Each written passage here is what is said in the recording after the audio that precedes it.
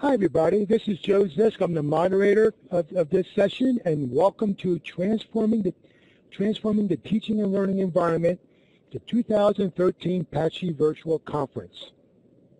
The session today is one of the many 60-hour-long sessions that we have that will go up until tomorrow, February 22nd. For those of you who may be new to Blackboard Collaborate, please make sure to mute your mic. That means don't push the talk button until you're ready to speak. And then when you're done speaking, please turn it off. You can also use the text chat window at any time to add comments or to ask questions. You can also click on your raise the hand button to indicate that you would like to speak. You'll be recognized in the order that you raise your hand. As a reminder, all sessions are closed captioned. To turn on the captioning, just click on the closed caption icon above the video window, and you could do the same thing to turn off the caption icon. In fact, today's session, video capturing for accessibility, Penn State demos its solution, will be starting in just a few moments. And we have three presenters, and I'll start off by handing off to Josh Miller. He's from 3Play Media, and then he will introduce the other folks and begin the presentation. Josh, can you please begin?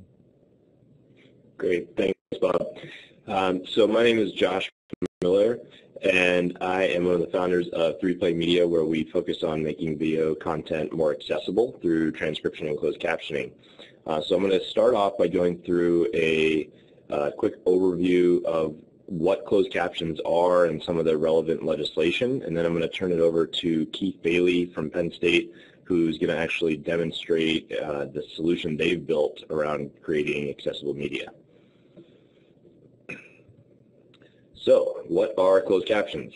From the very beginning here, captioning refers to the process of taking an audio track and transcribing it into text to then synchronize that text with the media. Closed captions are typically located underneath a video or overlaid on top. In addition to spoken words, captions convey all meaning and include sound effects. And this is a key difference from subtitles, and they're often kind of confused with each other. Closed captions originated in the early 1980s by an FCC mandate that applied to broadcast television, and now that online video is rapidly becoming the dominant medium, captioning laws and practices are proliferating there as well. So some basic terminology, captioning versus transcription. A transcript is usually a text document without any time information. On the other hand, captions are time synchronized with the media. You can make captions from a transcript by breaking the text up into small segments called caption frames, and then synchronizing them with the media such that each caption frame is displayed at the right time. Captioning versus subtitling. The difference between captions and subtitles is that subtitles are intended for viewers who do not have a hearing impairment, but may not understand the language that is being the content is being displayed in.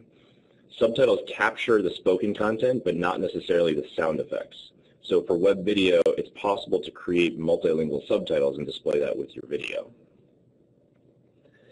The difference between closed captioning and open captioning is that closed captions can be turned on or off by the viewer, while open captions are burned into the video and cannot be turned off.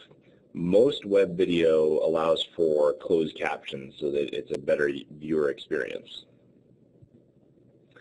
Post-production means that the captioning process occurs offline and usually takes a few days to complete, whereas real-time captioning, as you're seeing here in this session, is done by live captioners, and there are certainly advantages and disadvantages of each process depending on what it is you're doing.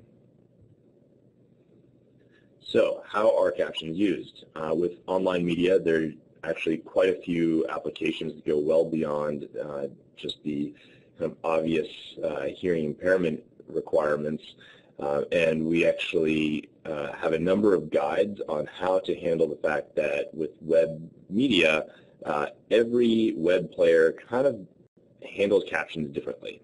So we have a number of guides on our website you can find on the how-to page, or the how it works page, I should say, that will explain kind of how to add captions to different types of media players.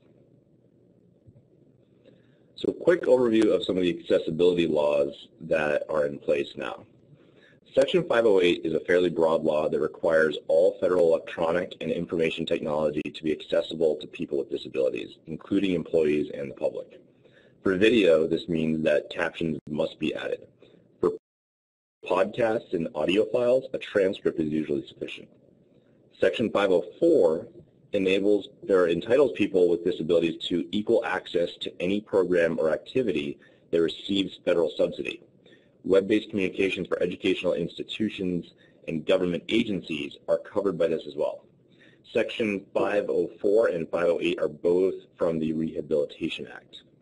Many states have also enacted similar legislation to Sections 504 and 508, oftentimes even the exact language. And then the 21st Century Video Communications and Accessibility Act, which is often referred to as the CVAA, was signed into law in October of 2010. This expands closed captioning requirements for all online video that previously aired on television. And there is expanding legislation that will eventually move beyond just network television, certainly being discussed right now also. And some of the milestones have already begun. So there are already requirements in place for network television providers to actually get captions on their video once it's up online. So a little bit about the benefits of captioning, and with the internet and being the internet, there really are more benefits than what you would be used to with just traditional television. The most obvious is it makes video content accessible for deaf and hard of hearing people. This is really important and should not be overlooked. The nice thing is, as I was alluding to, is that there are a number of benefits for people who can hear as well. Specifically, captions will improve the comprehension and remove language barriers for people who know English as a second language. Captions also compensate for poor quality of audio or a noisy background, or certainly allow the media to be consumed in a sound-sensitive environment like a workplace or a library. So if someone's not supposed to put the sound on, they can actually follow along still.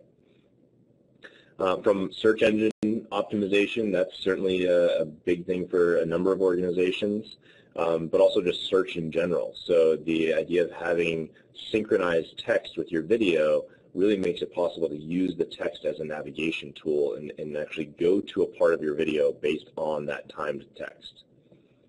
And then certainly once that video has been found, it just allows for content to be reused, found more efficiently. It's a huge learning tool that way. For example, if you're looking for something in a 1-hour lecture, you can actually jump to the exact point in the video if the captions have been applied or published in a certain way. We also have a number of tools that we call an interactive transcript that allow you to use that text as the searching tool. And then finally, transcription and captioning is a really important piece if you want to translate. So if you do want to reach a global audience, or if you do want to reach an audience that speaks a different language, the captioning is the first step. And so if you adding subtitles is something that really gets enabled by having captions. What we do at 3Play is really try to make this process easier. Our whole focus is high quality captions at a reasonable rate that can be done without recreating a huge workflow. And so we really try to make it as simple as upload, download, publish. Just a little bit about captioning formats, and this gets into, making it simple means being flexible. So we produce about 20 different caption and transcript formats, actually, and here's a list of some of the common ones. This is the kind of the reality of web captioning, is that each player kind of does things a little bit differently, as I mentioned earlier. And so it's important to make sure you're getting the right caption format and apply that to your video as easily as possible. And so these are just some of the examples. Another part of making the process simple is integrating with existing platforms. So we have out-of-the-box integrations with a number of different video players and platforms and lecture capture systems, so that once kind of this linkage is created between your accounts, which literally will take a matter of minutes, it's very easy to request a file to be captioned, have those captions be, and then have the captions be sent automatically to the right place for publishing with very, very little effort. Again, it's all about making this process easy so you're not relearning systems or even implementing new systems that take more than just a few minutes to get going. The other thing, and you're going to see this with Keith's presentation, is that we have an API that can be used to build your own workflow. So again, really enabling people to do things in the most flexible way possible, so that captioning isn't something that has to be really thought through carefully. It can just be done, so that everyone who needs them can get them. A couple things we've done is create basically embeddable plugins. This one is what we call the captions plugin. So for video players that maybe don't support captions very well, such as Vimeo, you can still add captions to that video. Or maybe you have there's a YouTube video you want to show, but it's not yours. So this is a way you can actually wrap the caption track around the video when you publish it on a page, and it's done very, very easily. One of the nice things about this captions plugin we built is it supports search as well as multiple languages if you do go through the process of creating subtitles. So in this case, you can actually use the caption text as a search criteria, so you can search by keyword and jump to a point in the video all off of the captions. Another service that we actually recently launched is the ability to take an existing transcript and add the time codes to create closed captions. That way you would be able to, say you have a process where you have a script that exists already for a video. You could add that, submit that with your video to us. We'll add the timing, create the closed captions, and you're ready to go.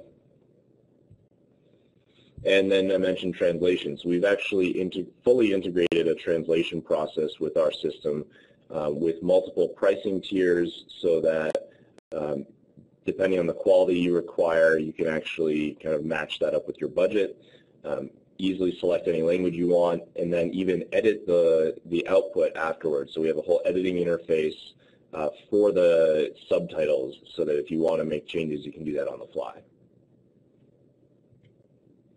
And as I mentioned, we do offer a number of interactive embeddable widgets that will tie into a video player on a page, so that the text kind of really comes alive and becomes a navigation tool as well as an accessibility tool. So you can now click on a word, jump to that part of the video, search within a single video by keyword, or even search across many videos at the same time and jump to an exact point based on your search results. So with that, I'm actually going to turn it over to Keith Bailey. Keith is the Assistant Dean of Online Learning at the College of Arts and Architecture at Penn State University, and he's going to walk through the captioning solution that they've built. Thank you, Josh. Thank you for that introduction and the background to captioning. I'm going to start off, I'm going to kind of give the background and the context by which this all came about. So I'm going to give you a little bit of information about Penn State University, who we are, how we're structured, and how online education has grown to a point where we needed to think about how transcription actually impacts us on a daily basis. So many of you may know this, living in the state, we are a 24-campus system with one virtual campus kind of spread throughout the state. We are a land-grant university, so we do fit under that federal regulation of making things accessible for our students. And it's not only a good thing to do, but it is a requirement of us as well. So, we have taken this on very passionately and are doing what we can to streamline our efforts throughout our growth in online education. Now, a little bit about myself.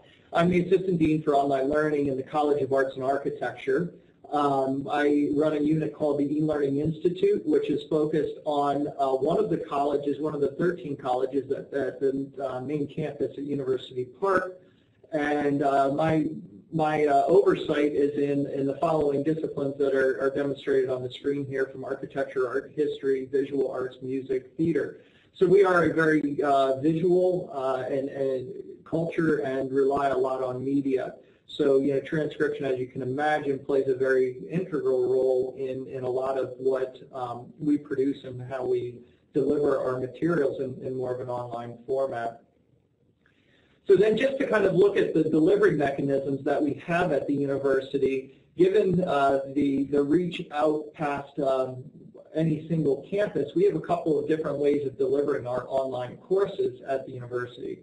Many of you probably are aware of the World Campus, which is our 25th campus actually. And it is the campus that if a student does not exist as enrolled at any one of the 24 campuses and are taking courses online, they are part of the World Campus. And then we have something called the eLearning Cooperative, which allows us to actually deliver any one of our courses to any one of the campuses as long as they're fully online. And there's a mechanism to do that and allow students to enroll in those courses. And then, of course, we have each of the campuses independently can offer online courses to themselves. Our portfolio, just to start to demonstrate the need again, is you can see what we produce in the way of online education. We have 55 courses online. We cover each one of our disciplines. We are very heavy in the general education, general arts, which is where a lot of our needs for accessibility fit in. Every student at the university has to take 6 credits of general education, general arts in order to graduate. Thus, our portfolio is 31 courses in the general arts, general education arena. We deliver these courses at University Park. We deliver them through the World Campus, and we deliver them through the eLearning Cooperative. So we reuse them, and that is part of our strategic mission in online education here. We also have a Master's of Professional Studies in Art Education, a digital arts certificate that is fully through the World Campus, as well as the MTS and Art Ed. We have music education, where we just have 2 online courses that are offered at University Park. And then we have a new degree coming out, a fully online degree in geodesign, which is going to be housed out of landscape architecture. So this is our portfolio. It doesn't represent the university, but it represents what we have to deal with and what I have to deal with on a daily basis as part of the College of Arts and Architecture. So then we can look at the increasing need for accommodation in online education. And if we look at the university as a whole, in the 2011-12 fall-spring semesters, we offered over 524,000 enrollments, either at the World Campus, which is the WD designation, or at University Park. So we have an awful lot of enrollments that we manage. 9% of those enrollments were actually called what we would consider as a web course, which is a fully online course, which is offered at World Campus or University Park. So 10% of our enrollments come from purely online courses. Of those enrollments, you can see the breakdown is we're about 50-50 between what we offer at the World Campus and what we offer at University Park. Our portfolio here within the college, we offer 12,000 enrollments just within our own college every academic year, and in an online environment. So students are taking them from the dorm rooms, they're taking them from wherever they are, but we can see that this trend is actually going to continue to go up. Our students are expecting it, and we are helping to meet those demands by creating more online education for them. So then, in looking at accommodation requests, we have ODS, which is our Office of Disability Services, and in the 2011-12 academic year, you can see we had 1,140 registered needs through the Office of Disability Services. So our accommodations are pretty high, and we need to react pretty quickly to them once they come about. So the idea of streamlining a lot of this and developing our online portfolio so that they accommodate these needs up front is of critical importance to us. and that's part of our role here within the college is to support that for our faculty internally. In that academic year, we had 6 students at the university that either needed captioning or interpretation done in the classroom, and that went up from 4 from the previous year. And that number continues to rise, and I can tell you this year, just this semester, we've had 3 needs for captioning in 3 different courses, and we were given about 2 to 3 days in order to be able to accommodate that request. In addition, we have 5 visually disabled students, and some of which in varying levels of blindness, if you will. Some of them are completely blind. Others have some form of vision and require kind of larger image sizes and larger text format or captioning in order for them to be able to view it in a more timely fashion for themselves. So then if we look at the accommodations at the World Campus, you can start to look at the numbers from fall of 11 to spring of 2012 as to the number of students that had accommodations come through and the number of unique courses that actually impact. So in spring of 12, we had 37 students enrolled at the World Campus who had requests for some form of need in any of the courses. But that also impacted 82 courses. So it's not as simple as a single student coming in and needing a course. We understand that once that student matriculates in through the system, that we need to figure out how to accommodate as they move through their portfolio of courses and matriculate through to graduation. So it is important for us to keep on top of this as well and understand proactively where the student sits and what they're going to need as they move forward through. So being proactive is a very important piece to this. We had 3 blind students enrolled in the World Campus, 6 courses being taken, and we know if they're an undergraduate student and if someone came in with a need for visual accommodation, we are going to have to do that for at least 2 of our courses. So the question is which 2 and how are we going to manage that? Deaf and hearing as well, 9 students were enrolled and 27 unique courses. So our accommodation process, as I mentioned, we have the Office of Disability Services, but there's a very defined process which is very helpful to all of us that the student has to disclose to the Office of Disability Services. We've had students actually come in and claim that they need a request without ever talking to ODS, and we have to refer them back to ODS in order to make the accommodation and so that they can figure out what the accommodation is, an appropriate accommodation is.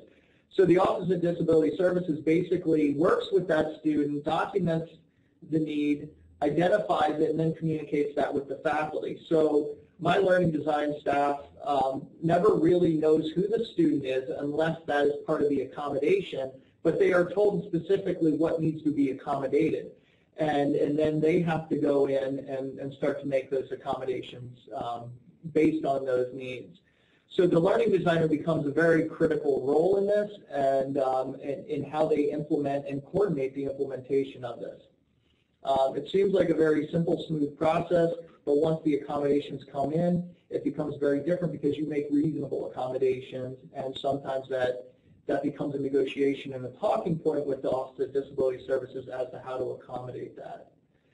So now let's look at Penn State's learning design and how we have kind of structured the way we deliver our content to help with this, and some of our processes and policies that are in place and how they impact our need to accommodate.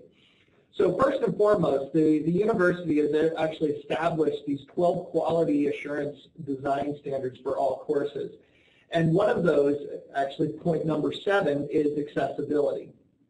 So we realize the importance of it. We feel that we need to keep on top of it. As we're designing our courses and matching the courses to these learning design standards, we realize that accessibility is one of them, and we need to keep that in the back of our mind. So as we're picking media, as we're creating learning design strategies, or whatever we're including into the course experience, that we have to have in the back of our mind what a reasonable accommodation is for all of the different types of disabilities out there. So that becomes very difficult, and it's something that we have to explain to our faculty and work with our faculty, and it's become much more smooth over time as scenarios have come about. In addition, I've put together a task force, and it's a quality initiative, which is looking at accessibility specific to online courseware. And really what we were trying to do is develop a process by which we can have our instructional designers and or our faculty identify best practices for implementation of online courseware. Looking at this and proactively documenting how accessible our courses are before the courses actually start. And we're always striving to be better. So we always want to modify and kind of tackle the things that we can tackle up front and make those accommodations that are needed as they come about. We also have a university policy on web accessibility, and it's called 8069. And as Josh was saying, there's 508 compliance. The university used to follow the 508 compliance, but we have recently moved to the WCAG, which is a different form of 508 compliance, and from what we're hearing, that 508 is actually going to move in the direction of the WCAG at some point. But we've moved to a compliance level of AA. And there are 3 levels to it. I'm not exactly sure the rationale behind why they chose AA, but it is a very grueling process, and I forget how many different standards there are, but you know, we have to be figuring out how to make those accommodations. And then the university said pages less than 2 years old must comply. So that means any courses that we're creating now, we need to comply with this standard, and we need to train faculty to be able to do that. Older pages must be made accessible by the unit by a determined date or by request on accommodation. So that's kind of the reactive approach, if you will. But our unit is taking a very active role in this and trying to accommodate beforehand, because once an accommodation comes about, there is a large scramble to make that accommodation come true, depending on the need that comes about. We have also identified some key blockers, and I won't go through the list of them, but you will notice that one of the key blockers to be fixed that we are saying have to be put into place for all courses is the video captioning and audio transcription. So that became a critical piece to all of this as we started to move forward. But then if we look at our learning design approach and how we have used that to not only enhance the quality of our courseware, but how we can use it to help with these accommodations, I'm going to take you through a little bit about our approach and how we've used the design to help influence accommodations up front and make things more accessible for our students through screen readers and or transcription and captioning. So one of the approaches that we've taken is we like to claim what we do is content separate from communication, or keeping our content, our course materials outside of the LMS. And this provides us with a lot of different opportunities. And as you can see on the screen right now, you know, we have a visual that goes along with each of these courses, which become very important, especially in a college like Arts and Architecture. But then we use the communication tools to do what it does really well, and that's the management of your class roster, your drop boxes, your grading, and things like that. So then if we take that one step further, we manage things in a content management system, so we can keep our content separate from the interface, we can create the interfaces in certain ways, and then we mash them together to publish our content. And then we take that one step further. Not only is the content and the design separated from one another, but we keep our media separate as well. And as I walk through the process, you will see why it is so important for us to keep our media outside of the content so we can make quick, accessible changes and have it happen replicatively across the board as we implement media. So our solution here was really looking at 3 different pieces. ELMS is an e-learning management system. That's what the acronym is. And we've developed a content management approach, a media management approach, and then an online studio to support kind of the art side of things. If we look at the content management, it's an open content management system based off of Drupal. We've developed community module or used community modules, developed our own modules, kind of pulled it all together to manage all of our course content, and this is all of the content that is outside of the LMS. We also develop our own visuals in the form of themes, and or we can use kind of public themes. And one of the powers to that is we can develop these themes to be accessible. So when we look at our theme, we not only develop it to be visually appealing, but we develop it to be accessible up front and that a screen reader can move through it and get you to the content. We can do skip blocks. We can jump around as needed, but we can ensure it, and so a faculty member doesn't have to manage that aspect of the visual look. In addition, the content editors, we have the ability to either add or take away controls based on those needs in the style sheets to make the content more accessible for the student as well. And screen readers can go through this very easily, and we can modify and install modules to make this available to our students. But the big debate always is how much power do you take away from the faculty by limiting the features versus the balance to making sure that things are accommodated up front. And we get in the debate all the time about whether it's an academic freedom, and whether design is an academic freedom or not, or whether accessibility kind of trumps the need for design freedom. And we can debate that for hours upon hours, but we won't do that today. This is an open distribution. We have a very open philosophy, so everything we develop is open and given back out to the community. It's an ongoing development effort. So you can actually download a distribution of this off of Drupal.org. So now we get into the media, and this is where the video, the audio, and all of those assets are managed. And we built this basically to eliminate the duplication of media and allow for reuse across curriculum. We know that as we're offering this across the World Campus, through the campuses, and at our own campus, the same assets are being used, and there's no need to duplicate, especially when we're talking about video. We wanted to simplify the workflow of copyright and transcription, two of the more critical things of our 12 quality design standards. And we needed to make sure that we were compliant with copyright needs, whether we're using Teach-Act, fair use, however we're using it. We needed to make sure we were compliant, and this ELI media system helps us manage that. The system itself is built off of a Flash media server with a Drupal front end. It manages the copyright of all of our digital assets. We can put images, video, audio files, PDFs, Word documents. We can put basically anything up there. It also then manages our transcription and our caption files associated with each of these systems.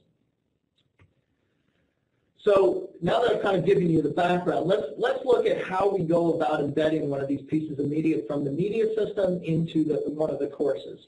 So I have a bunch of screenshots here to demonstrate how that would work. So if we look in this is the content management system, and you will see, or sorry, this is the ELI media system. This is a piece of video lecture that was produced. It was captioned already.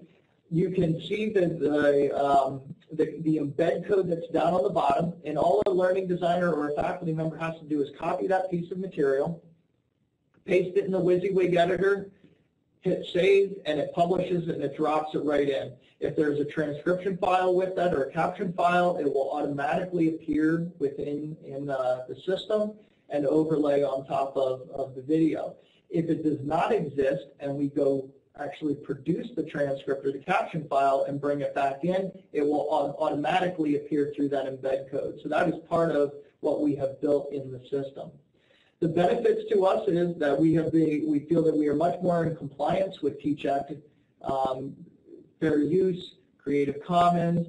We can quantify all of our digital assets. We are much more accessible on things. We're in a position where we can now caption all of our media and know reliably that students have access to the materials. We've removed the need for learning designers and faculty to manage the whole process, and actually having to go upload the material and overlay the closed captioning on top of the video. And that became a very daunting process for many individuals. We also allow for tagging, so we can easily retrieve this. In the media system, we can see exactly where it's being used in what courses, so we know what the impact is if we change something or move something around.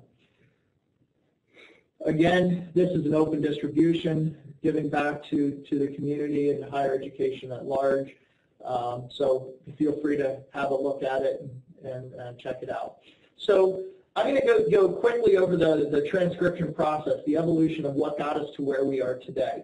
So if we look at back in 2006, we had this very manual method, and this is the cumbersome method, where we had lecture files that a faculty member had created. They were 39 flash files, and we had a student with an audible disability that needed all of this transcribed. Well, we had to burn all of those on a disk. We had to send them to a company and mail them, physically mail them. It was 26 hours of lecture. It took 2 weeks for this to come back, and it was actually an open caption, not even a closed caption, so everybody had it, and there was no way of toggling it. So we looked at that and said, you know, this works. It was very costly. The turnaround was way too long, and it wasn't a very effective approach for us. But we made the accommodation, and we did what we needed to do at that point in time. So what we went to do is we said, you know, we want to find a better solution. How are we going to do that? We need something that is going to be accurate, reliable, quick turnaround, quite affordable. We needed to do volume quickly. We needed options for multiple formats, so we could do transcription, we could do closed captioning, open captioning. We had the power to choose what we wanted to do. We also wanted it to integrate with ELI media. We're already managing our assets. How do we wrap this into it? So thank goodness, one day, our instructional technologist, our manager of instructional design, and myself were at a conference, and we bumped into Josh and Toll at 3Play Media, and we started talking to them about how we can do this and make this more efficient. So we've been working down that path for the last several years, trying to figure out how to make this better and better and better for us, and I would believe it's a win-win for both of us at this point, and I could give you many scenarios just within this last semester of how this has saved us. So going back to our evolution of where we are, the second phase of this was our partially automated system. So we took our core of ELI media. All of our media assets are managed. Now how do we manage the captioning of this and associating it? So basically, the process was we would take a video, we would upload it to ELI media. We would then upload it in addition to 3Play Media to get the file put in and turned around. We would sit there, we would watch and make sure, check to see if it was completed or when it was completed. And it was typically a 2 to 3 day turnaround, which was great, so we could rely on going back to the site in 2 to 3 days to then have to go download it, pick our export format, then to upload it to the media. And again, this was a daunting process, but it saved us an awful lot of time as well. So going back to that embed code, this automatically layered over top of the video, so any video that existed and we uploaded the caption file automatically went with that video, and we could feel reliably safe that that media was then transcribed or captioned at that point. At that point in time, we didn't do anything with the transcription file, though.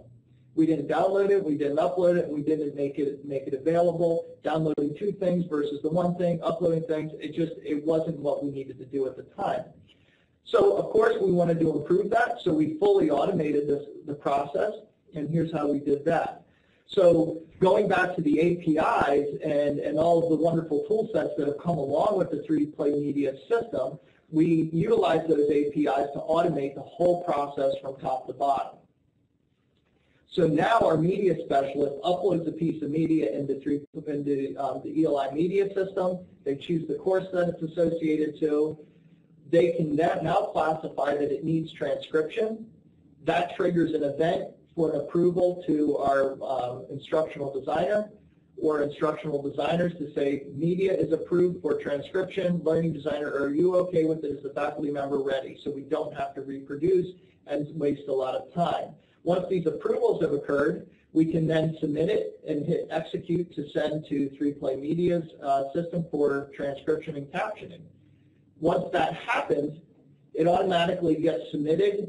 There's a cron job that runs every night, and it will look at the system, see which ones have been queued to be submitted, and they will all get pushed up to the system and get put into the queue. We don't have to see this screen, but this is showing that after we have submitted it, everything is in progress. Nightly then, our system looks at Free Play Media System to see if any of these are complete. If they are complete, they get downloaded immediately and then associated directly to that file. So we've eliminated the whole process. Now what we have done is we've streamlined the approval process so that we ensure that we are captioning what we need to caption and that it is done in a more efficient way. Just this semester, one of our art history courses had a need for captioning. The course had not been captioned. I forget how many files, several hundred files we had to upload. I think we spent about $6,000 in all the lecturing files that were needed, but we were able to turn this around in less than a week to get it all done. So the value add was incredible. Proven results. Thus far, we've gone through and looked through our things, 100% reliable. We selected 10 of our more difficult images, video files to demonstrate. And you can see we've had well over 1,000 videos that we have pushed up. We've had 5,700 or 571 of those files transcribed, 2 to 3 day turnaround, $13,000 cost. Some question me on that cost as to, well, boy, isn't that expensive?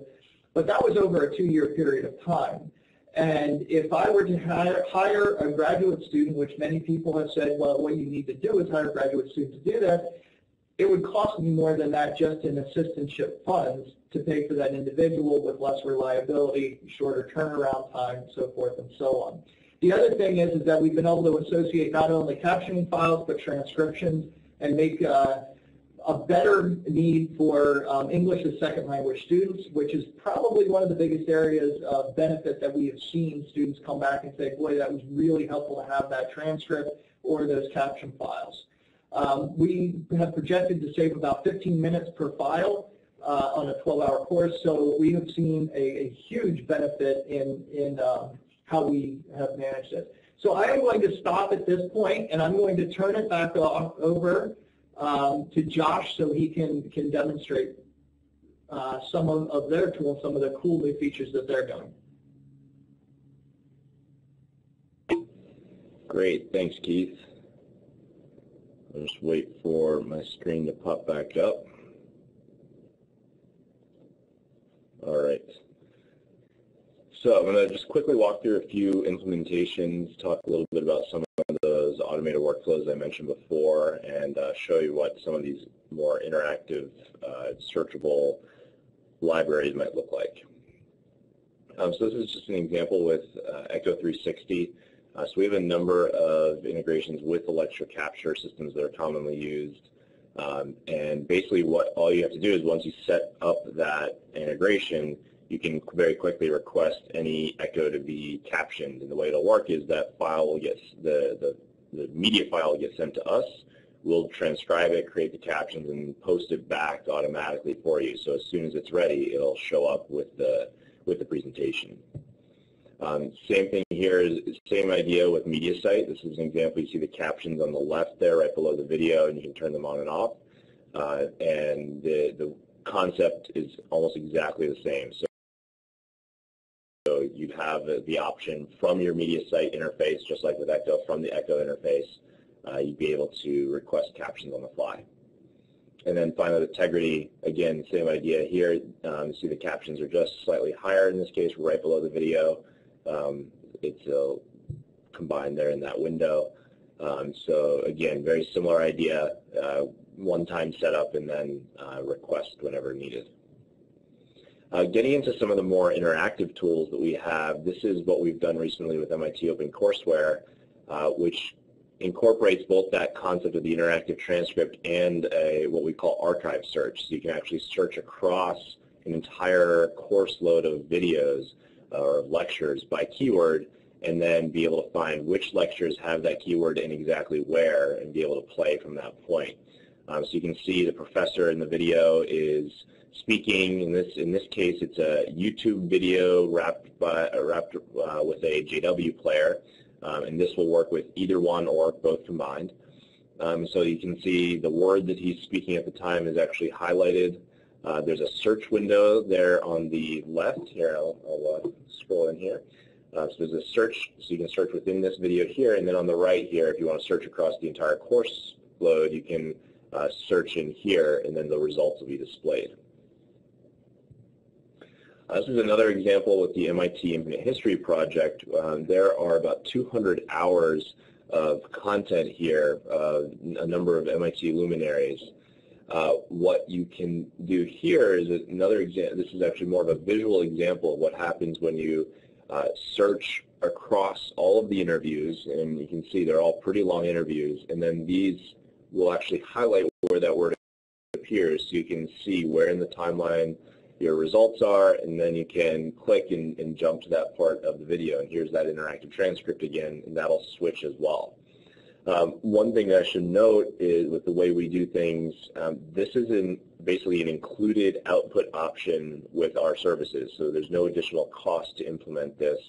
It's all plug and play, and the formats are all included with any captioning we do.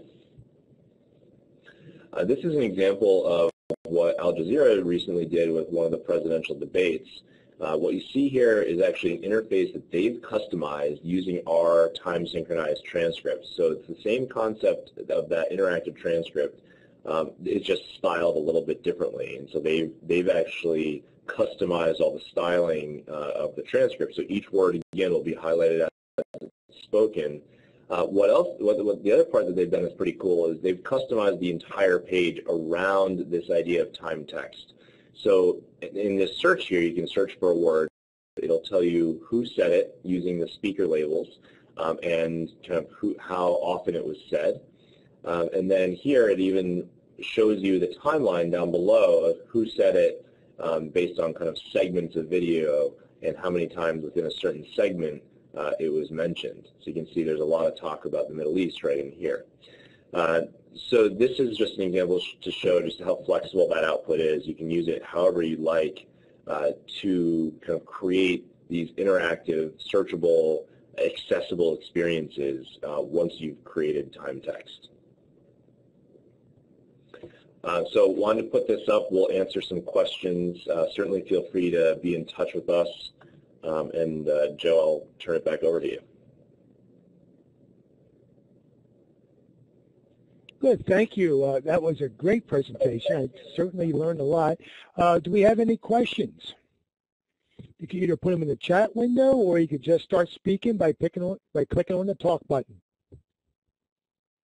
So there's one question about live media, and I just wanted to quickly address. Everything that we do right now is based on recorded content, so we don't actually do any live captioning ourselves. It's something that we've been talking with a couple of organizations about possibly trying to offer in the future, and then incorporating into our workflow, but we don't really have a timeline for that right now. So everything you're seeing that we're showing you in terms of workflows and interactive publication and captioning is all based on recorded content.